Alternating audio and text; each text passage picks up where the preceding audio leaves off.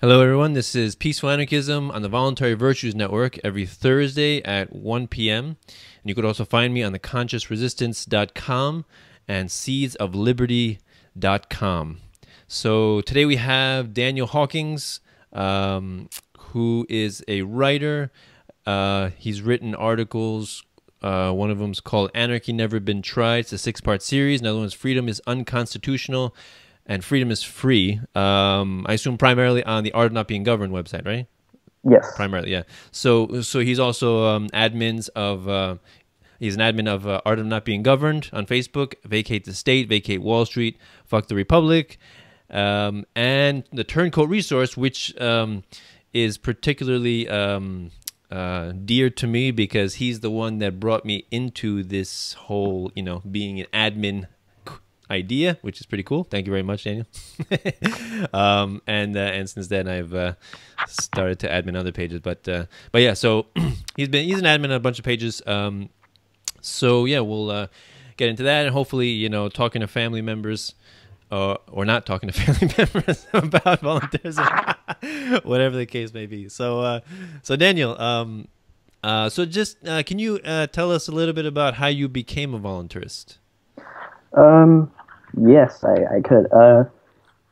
It wasn't, for some people, I guess it is this kind of like all of a sudden type thing. For me, it was never that. I started out as a conservative. I always had a more like radical bent, I guess you could say. Definitely, like I definitely did consider myself a constitutionalist. So I was always, the Constitution and limited government and, that kind of thing. And then it just eventually led to learning about Ron Paul and just being dissatisfied with the field. And then in 2012, seeing Ron Paul just go down, just crash and burn, and everyone just stomped on him, basically. That was part of that process. So completely abandoned the idea of conservatism. And it was about that time that I started listening to Stefan Molyneux and Adam Kokesh, and reading Murray Rothbard and Tom Woods and Lysander Spooner. So it was all kind of like this coalescing type snowball thing, and then I just ended up like, okay, I'm a voluntarist, so that's like the logical conclusion. So that was in 2012. Was that 2012 Ron Paul's or 2008? 2012. 12. Awesome. Yeah, I usually like to make the confession just to let people know that I'm fallible, that I voted for Obama in 2000, when was that? 2008. I'm revoking the cards anymore. But the only reason is because I was indifferent to politics up until then. I really didn't care. I was focused on other things, my acupuncture, herbal medicine, Eastern nutrition, I was really into that stuff, and my family is fiercely Democrat. So who am I going to vote for? Democrats, of course. So, Of course, I know. So I participated in my own enslavement and the enslavement of my neighbor. I can admit that freely now. So I know that you're 20 years old, right? I just want to make that clear because Yes. that's it's not so common that we meet such young anarcho-capitalists, but it's a beautiful thing. I think it shows some optimism for the future that the younger generation is embracing the freedom philosophy. Yes. And venturing out and breaking the chains of the dogma and propaganda they were fed, because you went to public school as well, right? I assume. Oh yeah.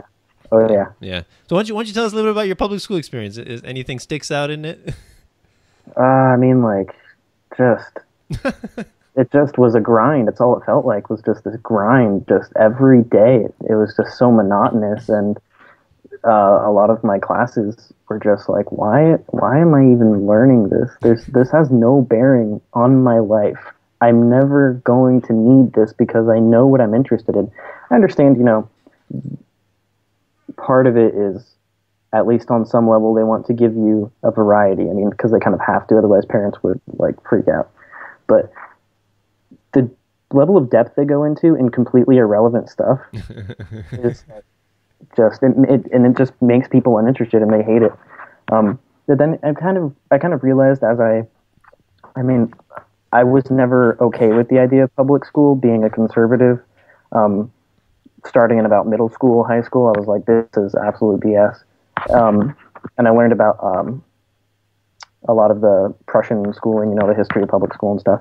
And then one day it just kind of like dawned on me. I was like, this isn't like an institution. A lot of kids that I was with kind of thought of public school as this like thing that's always been around and it's always going to be around. And this is just something that everyone does. This is what you do. You get up and you go to school and then you go home. And that's like part of their lives. Like it's ingrained in their psyche. Like this is part of what you do. And then one day I just figured out, I'm like, these are just people. Like teachers are just people. This is just a building someone built one day because they were told to. And, obviously, with the tax money and everything. And I just kind of realized, like, this is something that can be abolished, like anything else. It's just, because it has a real power on students. And I figured that out, that it was like this thing that was just in their heads, like it was like completely necessary. I find it fascinating that when I talk to people about voluntarism and the possibility of living without government, a voluntary society, they cite history or slanted history that they learned in government school as a rebuttal, and they don't see the contradiction that you're using a source that is funded by government stolen funds to defend government. And I realized this in probably middle school, that McGraw-Hill and a lot of Prentice Hall, textbook companies, usually based out of Texas, they have a vested interest in whatever the government tells them to print.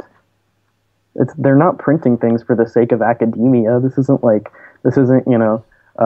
for enrichment or anything. This isn't to try to make you smarter. It's to tell you this is the curriculum. This is what you're learning. That's it. That's all you're going to learn. So. Yeah, and I was just listening to a Tom Woods podcast today, and he was saying about how there was a guy that he knew that he was a private publishing company that supplied textbook, history textbooks to the public schools, and occasionally he would get calls from like the State Department, and they would call him up and say, please remove the Armenian genocide. Because he's like, we don't want to anger our friends in Turkey, right? Oh, so. Of course. Like, you would never want to anger your friends in Turkey. Who just, if they're journalists in Turkish prisons, there's a name why they call them Turkish prisons. Like, just of course, because, our interests, American interests, like you want to protect American interests, don't you? Of course. And it just is really like eerily reminiscent of 1984, censoring of the news and the history, and it's just it's not so outlandish as people think, it's not just in 1984. I read Harrison Bergeron in middle school in 6th grade by Kurt Vonnegut, and it blew my mind. It absolutely blew my mind. And then in high school, I read 1984. I've been meaning to do it for a while, but it was required reading, so of course, which is just the epitome of irony. Yeah, it is, isn't it? I read 1984, and I read Brave New World. So those were kind of the dystopian kind of stuff, classics. Anymore, they're reading like Hunger Games and stuff in a lot of high schools and middle schools, which again, was the epitome of irony. Like, they're reading the Hunger Games, you said? No? Yeah, they're reading Hunger Games. They're reading Maze Runner. They're reading some newer kind of like dystopian stuff. Wow. But I've like heard teachers teach this, and it's like they're dancing around stuff so bad. They dance around everything so bad because they'll frame all their questions like as in what's wrong with society. And they'll always be like, so how do you think society changed? What do you think this book is saying about society?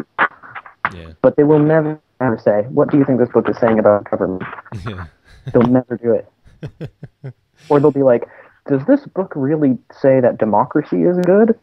because basically they'll just in the end they'll be like, well, the message is that we should have a democracy.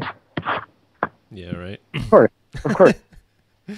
Yeah, democracy is again. I was listening to Tom Woods. He was saying it's a choice between the stupid party and the evil party, right? And sometimes they get together and they do something that's both stupid and evil.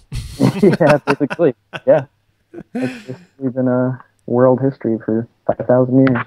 And democracy is something so magnificent that we simply must force it on the rest of the world because they have no idea what's good for them. Right? Yeah, I mean, of course. I mean, you're talking about like, what did Greece turn into in a pretty short amount of time, and what did Rome turn into in like 300 years? Empires. Yeah. Because democracy, it's for everyone. It's for everyone. Yeah, and the other thing is secession is the essence, as Lincoln even said, right? Secession is the essence of anarchy, right? Man. I should have quoted that. In my article, in my Scotland article. Man, that would have been the best. I had these other quotes in there, and then people. Well, why don't you go into that? The article that you wrote. Okay, so I think like a year ago, I wrote this article called I think it was like what Scottish independence means for anarchism. I'm pretty sure that's the name of it. It's on the Art of Not Being Governed. So Scotland, if you're unfamiliar with this, Scotland had a vote on whether or not they'd be independent from the UK, specifically England, because that's basically where the seat of power is in Westminster. So it was basically, they already have their own parliament that has a pretty decent degree of autonomy in Scotland, but ultimately they defer to the British Crown, I shouldn't say the Crown, but to the British government. So they had this referendum to see, like, do we want to be independent? Because they used to be independent, and then they were conquered, and then they've had all kinds of, rebellions since then, and there was always kind of this enmity, and it's kind of like, sometimes there'd be an alliance, then the alliance would break, and back and forth. And for about 300 or so years, 400 years, Scotland has been a vassal state, essentially, to Britain, and the center of power being in England. And the vote did not pass.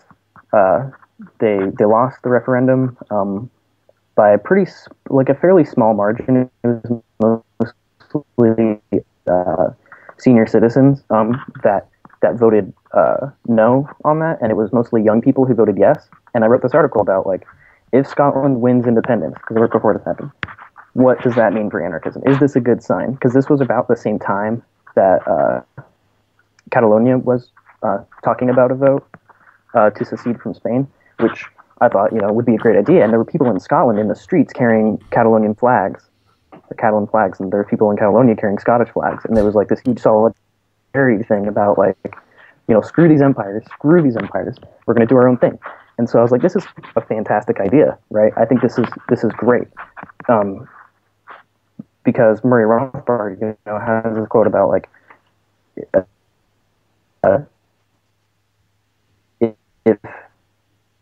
if there is no world government, and you think that it's okay for one state to be independent of another state, why can't, a state secede from the U.S.? And within that state, why can't, a city secede?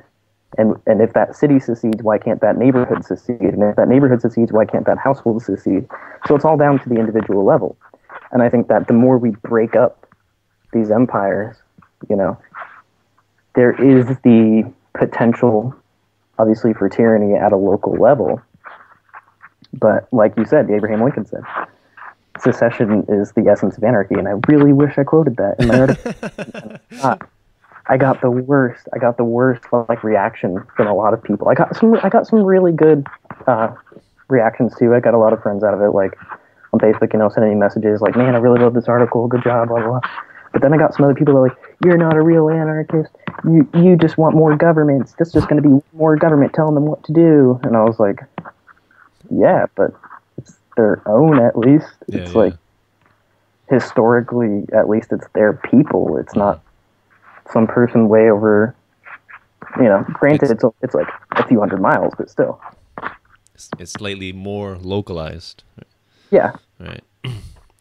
Yeah. That's the idea. I think Jeff Berg says, you know, we ultimately want 7 billion governments, right? Everybody owning themselves and taking full responsibility, because that's absolutely what freedom is, right? Responsibility for your own actions. You know, building up good you know, good connections and rapport with other people, and that's the safety net that was there before welfare, right? Before you know, subsidized housing and Medicaid, and you know, it was being nice to people, Yeah. and then they'll be nice to you, right?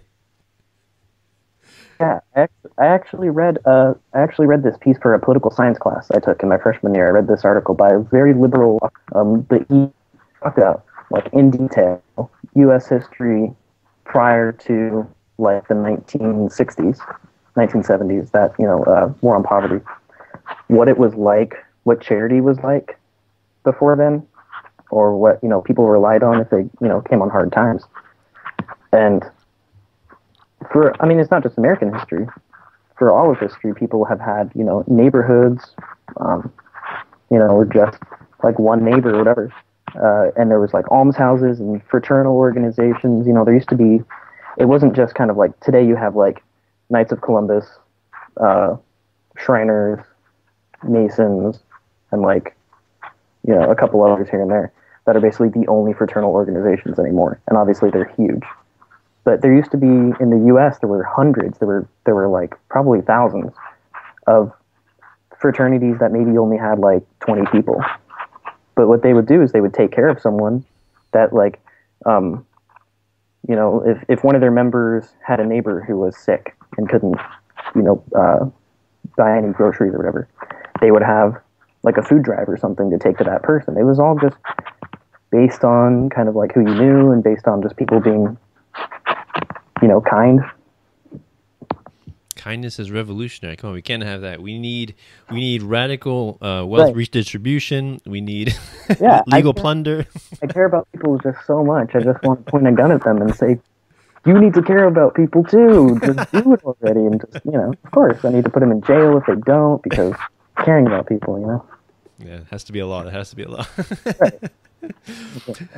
So can you go into your Anarchy Never Been Tried series and discuss a little bit about, you know, some past anarchist societies, because that's some good fodder for some anarchists. Yeah, man, I've had so many people talk to me about this, and there's been pages that have reposted this in like Polish and like just all around the world. Yeah, nice. Some, I think, Thai website or something posted something about it. Basically. I came across, there's like a dearth of information about past anarchist societies, and I was like, there had to be a few. Come on, no one's ever tried this, really. And I kept hearing this argument from people. Started out, I referenced this guy Sean in my first article. He was a teacher that I had in public school. Definitely a liberal. He didn't really make that too much of a secret.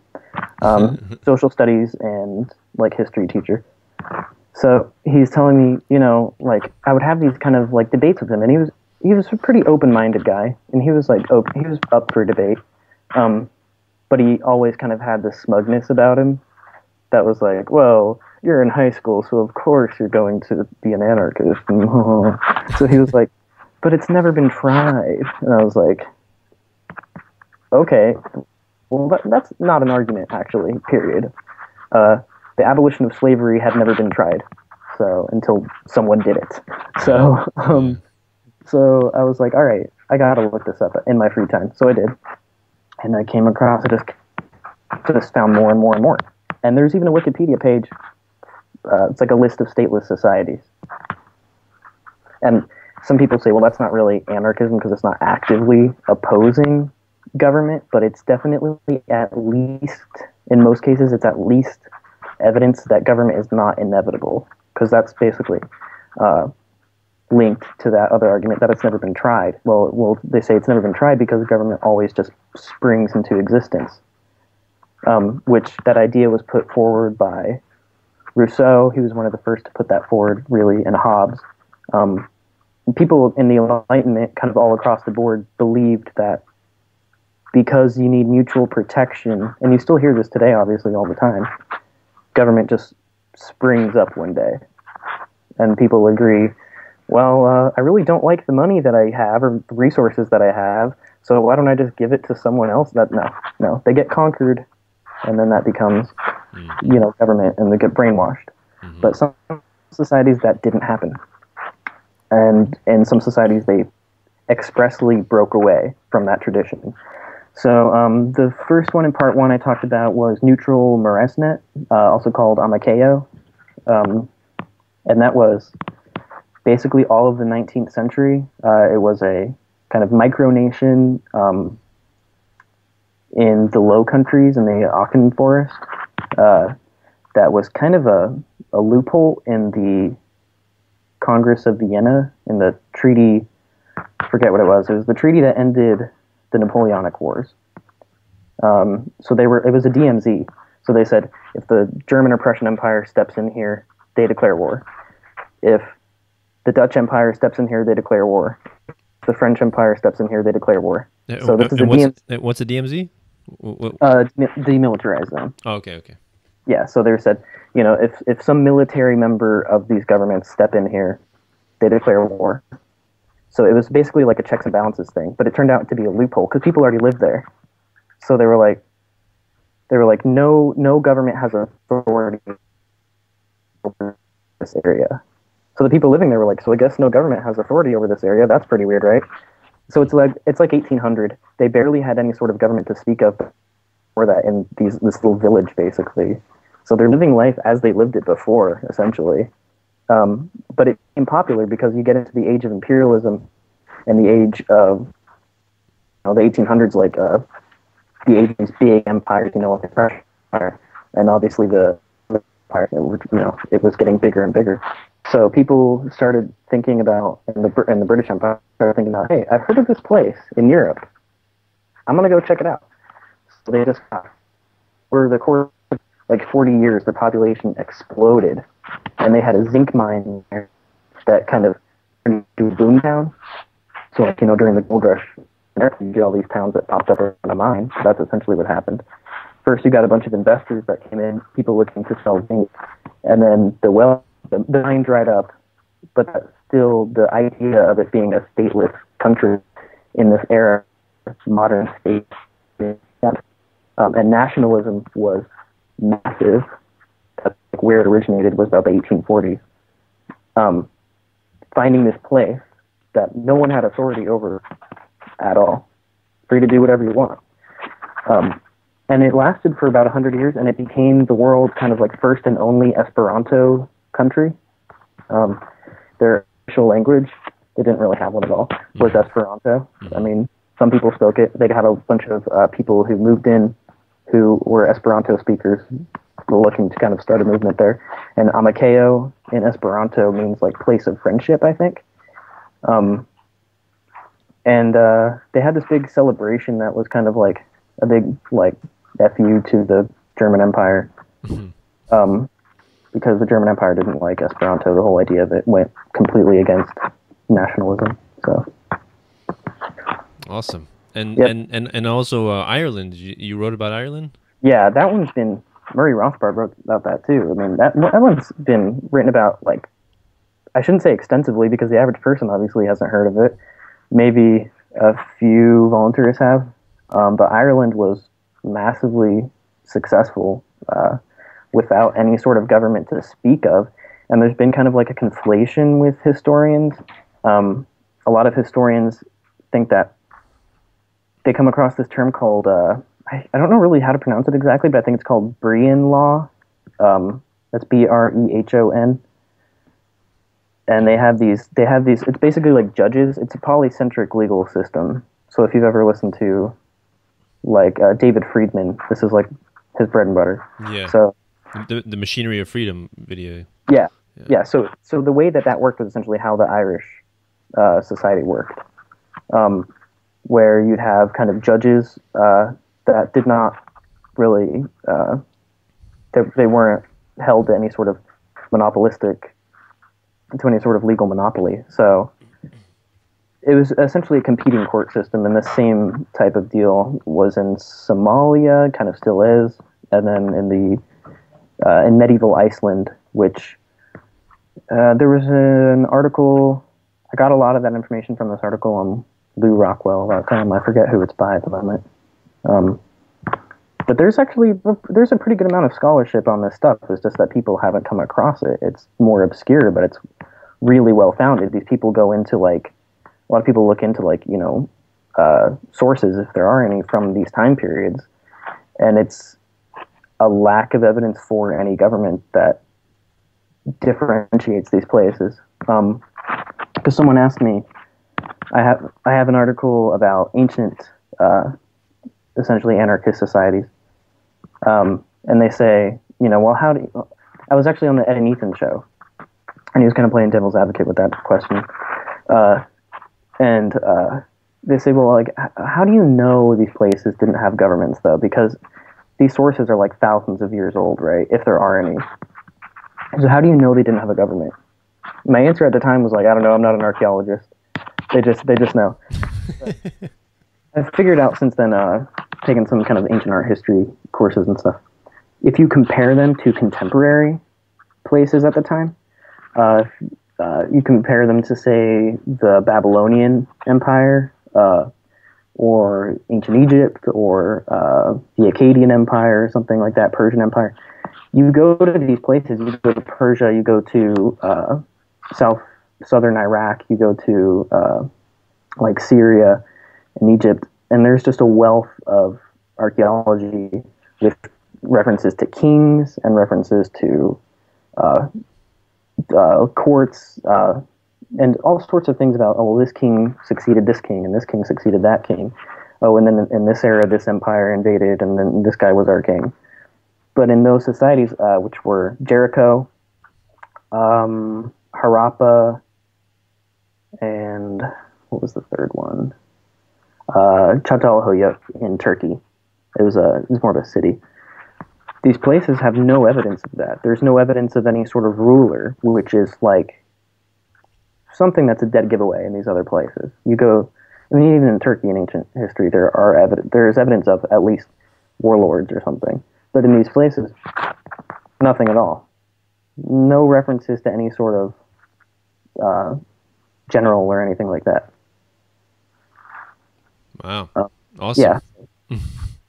Have you ever read the book "The Market for Liberty" by Linda Tannehill? No. I hear about it like just all the time. Do you? Yeah. I'm like, I really got to read that. I really should. Oh, you would love it. You know what it's about, right? It's basically, basically the whole thing is theorizing, right, how a voluntary society would work. Yeah. And I guess it's similar to, does Robert Murphy go into that in Chaos Theory? I'm pretty sure. I think, you know what? I think that Medieval Iceland article was by Robert Murphy. I'm pretty sure. Okay. Yeah. So he's definitely, well-versed on polycentric law and everything like that. Yeah. This is actually, I'm reading The Market for Liberty for the second time. It's really an awesome book. It was written in like the 70s, I think. Oh, wow. Something like that. Yeah, it's I think it's reprinted again, like in the 90s or something. But yeah, extremely relevant. That stuff is timeless, Yeah.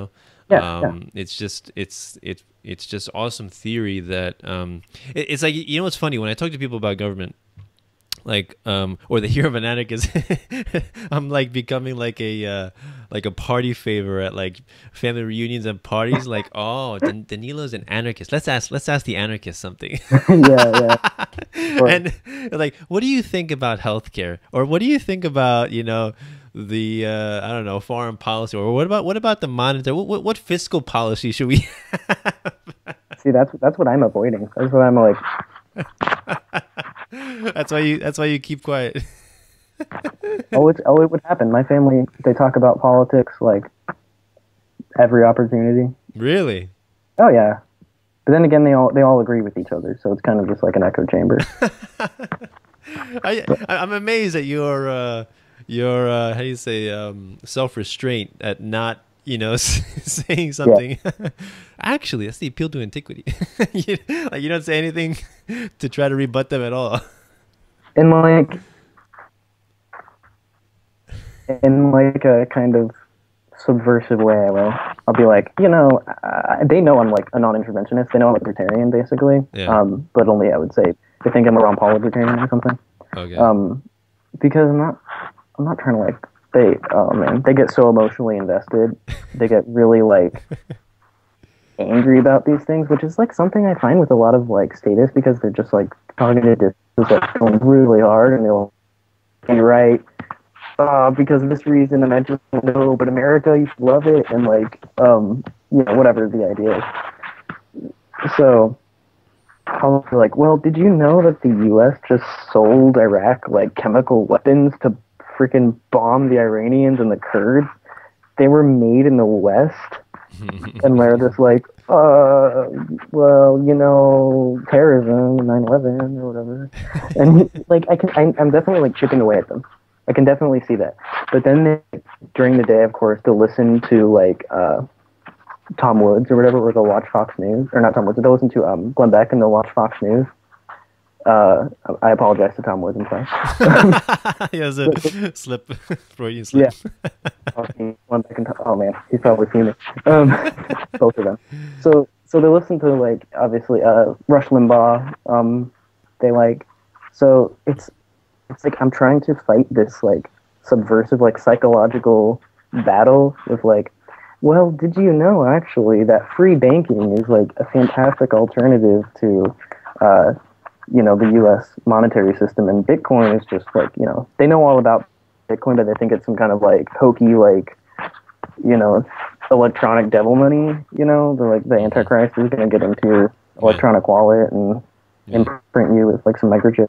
And then obviously they don't like paper money, they don't like fiat money, because that's become like a kind of conservative position these days, I guess. You could say a conservatarian type position is to oppose the Fed. Mm-hmm. Okay. But you mean it's a cool thing? Yeah, because like, what's that? You mean it's the cool thing to oppose the Fed, but not really understand why? Yeah. Yeah.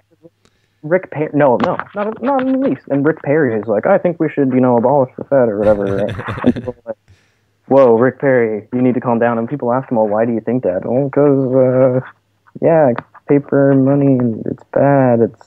I don't know, because they have a fundamental mistrust of the government, but they don't have a mistrust of government. The idea of government. Yeah, of course, they love it. They cling to it. It's like their lifeline, you know. Yeah. So you know, the problem is when people ask me about, you know, specific issues, specific bills, specific laws. You know, you're immediately assuming that government is legitimate when you do that, right? When you ask about these things. So it's important to start on a completely, you know, philosophical level. Like, I oppose coercion and, you know, force in society. I think we can do without force, right? And, you know, you support self-ownership and non-aggression. And you go from there, then things become a little more clear, right? Yeah. Oh, yeah. And definitely that's something that takes people off guard, and I've done that, like with people I meet and stuff, or people I talk to on Facebook or whatever.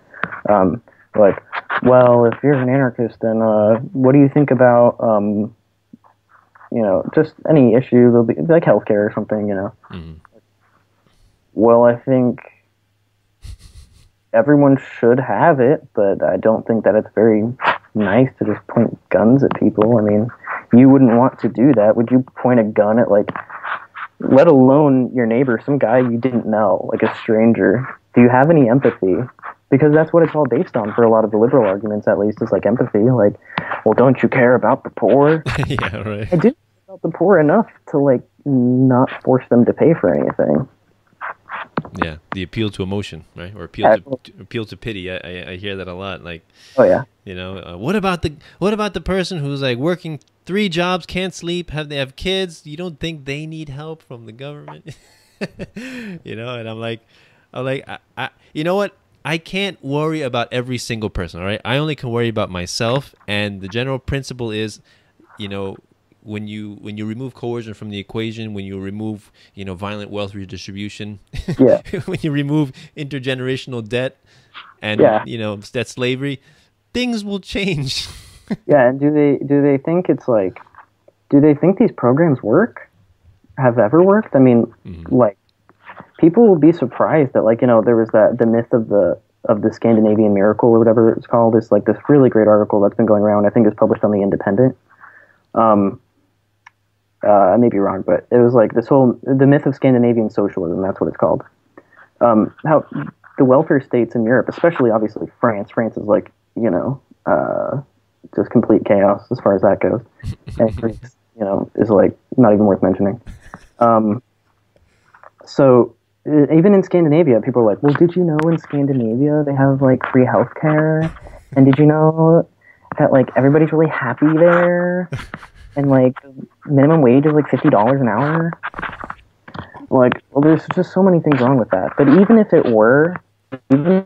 they did have all those fantastic things, like, is it really worth just being like, well, you need to pay for this, so I'm just gonna send, like, if you don't want to pay for it for whatever reason, they think it's better to just send a bunch of armed, basically, police to someone's house and force them to pay for welfare so the country can have a higher happiness or whatever. Happiness by force. Right, it's like basically, Brave New World or something. Of course. Like, yeah, and that example kind of rings particularly close to home for me, because I have one of my aunts. She lived in France for a long time, even like 14 years, something like that. And so she moved to here, United States. She moved to Boston, maybe 8 years ago, 7. And she's always saying about, in France, free, where they have free healthcare, free college, it's so wonderful, and, oh yeah. And I remember talking to some people. I remember talking to this one couple who came from Germany, right? And the woman was like, it's so wonderful, free this, free that. And the guy says, it's not free. We pay for that, but not directly. Right. Someone's paying for it, and including you, but everyone else, people pay for this. And I tried to get this idea. I have this Italian professor, and he's been in the States for a long time, but he goes back to Italy like every year and teaches sometimes there. So he's like, well, in Italy, they have free college, and he thinks it's just like this horrible idea that college isn't free here. And I was like, but it's not actually free. You know that, right? Like, it's not free. Are you you're kidding, right? And actually, I have also a friend, my wife's old friend from university. He lives in Italy now. And I was actually talking to him recently on Facebook, and because I posted about the police in an article I wrote about the police, and how, if you told somebody that you're forced to pay for something against your will that you never asked for, regardless if you want it or not, you would understand that that's theft or coercion, right? Yeah. But when it's taxes and when it's police, we don't kind of see that. And then he commented, he's like, that sounds like the Italian mafia. We have the Italian mafia over here. I'm like, that's not just in Italy. Government is a mafia. It's just that the mafia is worse at being a government.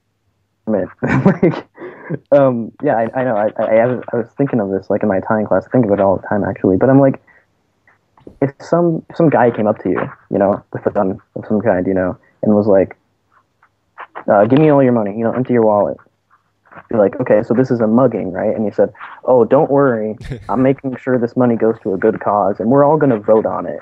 We're all going to vote on where your money is going. I'd be like, no, this is not what's happening. Or, obviously, if I was getting mugged, I'd be like, okay. Stop resisting arrest. Yeah, exactly. But for some reason, it just magically becomes like okay when he's like Senator whatever, and he's got a little name tag, whatever. So I was trying to kind of like get to my Italian professors like philosophically, and these ideas just like can't occur in his head, because especially in Europe, society and government are thought of to be like the same thing. And tax resistance in Europe for any other reason than pacifism is like unheard of. So he was like, well, if you don't pay your taxes, you don't care about people. I'm like, but if you want taxes, you don't care about people. Yeah, yeah, and then people, you know, are so happy for all the wonderful services we get, you know, that Oh yeah. for from the taxes, you know, like the roads. You know, Hey, we can't have roads if it wasn't for, you know, yeah. a violent extortion racket. You know, we absolutely need that. There's some things in the Roads world you just have to put up with, right? would just be impossible. I mean, how do you put the pavement down, and the ground has to be flat or something? I've been told that there has to be stripes or something. I'm done. The technology is just blowing my mind. I'm like, you know that people in the private sector are making like bionic arms. They can make bionic arms Yeah, that can work when you think about it, that like work with your brain, but they can't build a road. Roads are just yeah. totally beyond their capacity in the private sector. Yeah, so two things come to mind when I talk to people about that. Like my grandfather likes to tell me, you know, the government is efficient. Like it produces things like, you know, like they research a lot of things, they invent a lot of things. Isn't that wonderful? And I'm thinking that no, it doesn't actually. The government itself, the idea of government is just force. That's it. It forces these people. It forces these people to give up their money to give to those people to make something, right? The government Right. doesn't actually make something, right? It's basically just given to special interest groups to do that, or Yeah. contractors and things like that. Right. I mean, and even if it were, you know, some fantastic discovery done with government funds, the Nazis were the people who figured out cigarettes cause cancer. So, like, whoop-de-doo, a government found out something someone could have found out, like, by themselves. Yeah. What do you think? No one's gonna put money into it? If people pay taxes to put money into research, they would just do it themselves directly. If they care about research, they would still care about research without the third party. Yeah, yeah. So the whole idea of legitimacy, that's what separates government from the mafia, is that, you know, the mafia does not have legitimacy. Its threats and commands are just that, threats and commands of violence, right? Whereas the government, these threats and commands are called laws, right? The extortion is called taxation, right? Because it has legitimacy in the minds of the people, and they absolutely cheer when there's a new master every 4 or 6 years, right? Yeah, basically. I mean, and in the U.S. especially, it like blows my mind that it's just two parties just going back and forth basically for like 200 years. You know, because why change anything? Because, you know, like, come on.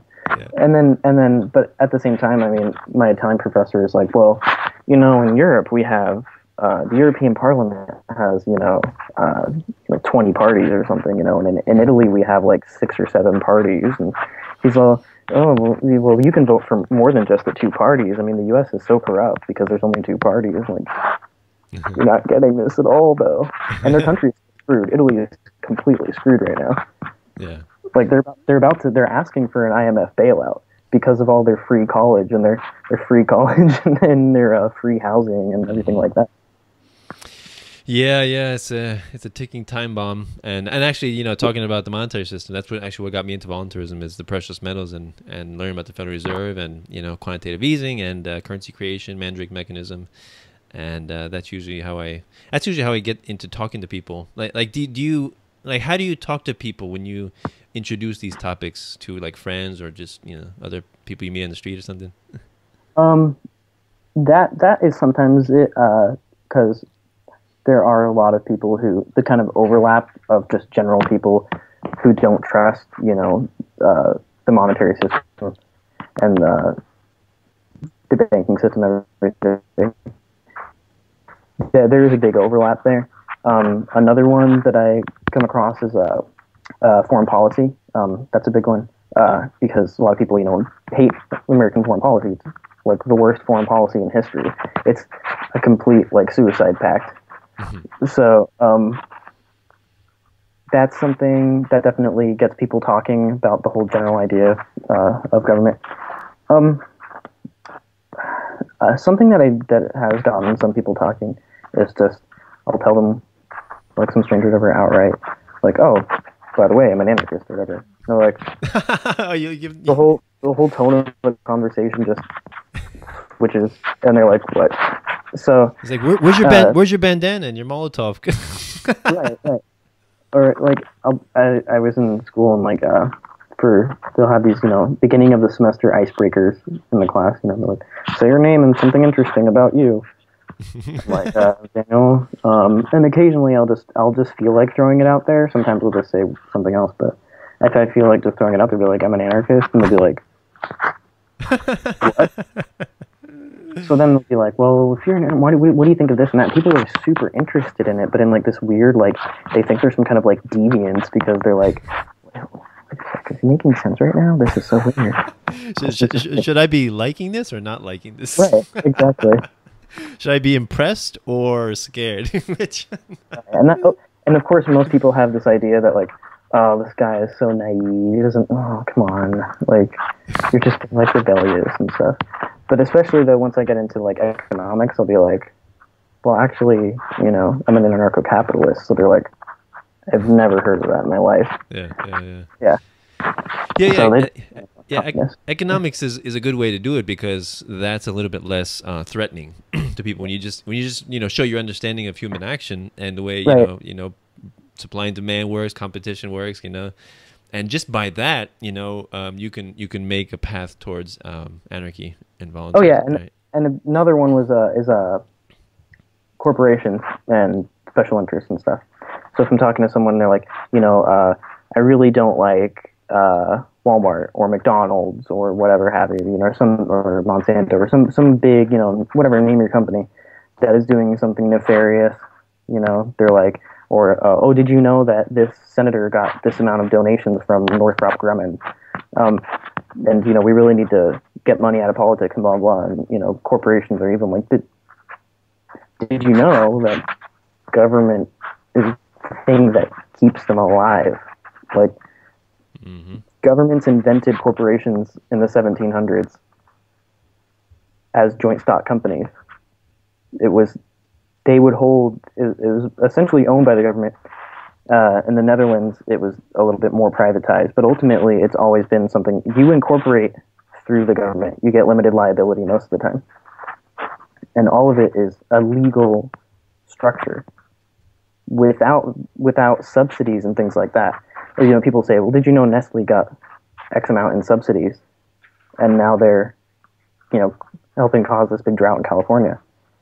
Like, yeah, but Nestle got those subsidies because the government gave them the subsidies. Without the subsidies, they couldn't be profitable. Like, people, if you starve a company, if you boycott a company enough, you can, you know, vote with your wallet. What the government does when they give people subsidies or, you know, whatever, for utilities or eminent domain land or something, is they're fighting your vote with your wallet, with their money. But I mean, the whole system is propped up by the government. Without it, what we would have is a free market. And you meet a lot of leftists who are very much against like corporations and corporatism, but they think it's capitalism. And then once you explain to them, no, the absence of government is a free market.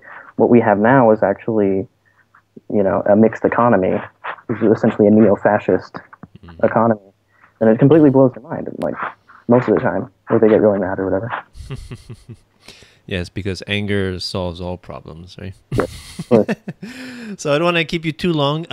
So why don't you, wrapping up, can you just give a message that you know you would like people to hear, maybe if they're just getting started in this topic, or you know, what would be a simple message you would give them? Well, I mean, if you're just jumping into this, wow. Or to somebody that you want to plant a seed, maybe. Okay. I mean, just ask yourself, like, when you think of a new law or something, people do this a lot. They're like, well, there should be a law that people shouldn't be allowed to blah, blah, blah. Something they don't happen to like. You know, I think people shouldn't be allowed to sag their pants or something. Like, would you be willing to just, like, buy a gun, go up to that person, and be like, you're not allowed to do this? Yourself. Like, would you do it yourself? Because you're just asking someone else to do it. If they disobey that law, they'll get arrested. What is being arrested? Being arrested is having a gun shoved in your face. You're cuffed because you violated the opinion of some person. But they won't do it themselves, of course, because, you know, they don't want to, because they have, like, emotions and, like, empathy and stuff. So if you think you have emotions and empathy and that kind of thing, if if you genuinely care about other people, or if you're on the right side of the spectrum, if you care about Americans and that you think there should be some law, are you willing to find someone you disagree with and threaten to kill them or put them tie them up in your basement or something and engage them up for doing something you just don't like? Is this really what you want? Yes, exactly. And the word force I like to use a lot when I talk about government, but many people don't associate force with government because they don't want to see the gun in the room, right? It's very convenient not to see the gun. So it's very good. It's very important that we bring that up constantly, and I always like to do that. So awesome conversation, Daniel. Thank you very much for coming on. So just to let everyone know, if you really enjoy this content, please donate. I have a PayPal link, and you can also donate Bitcoin. I accept all forms of value. If you want to barter, no problem. Just send it to me. I'll figure out a way to get it. So that's not a problem. So awesome. Thank you very much. So this is Peaceful Anarchism on the Voluntary Virtues Network and the consciousresistance.com and the seedsofliberty.com. Wishing everyone have a wonderful day. Take care. Bye.